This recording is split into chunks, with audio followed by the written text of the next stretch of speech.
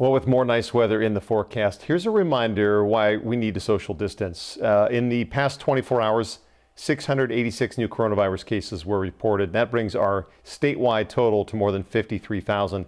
The health department is also reporting 17 more deaths. And not even a week into baseball season, and the first team coronavirus outbreak has now been reported. Let's get to King 5's Paul Sylvie with the latest on that as the games continue. Hey, Paul.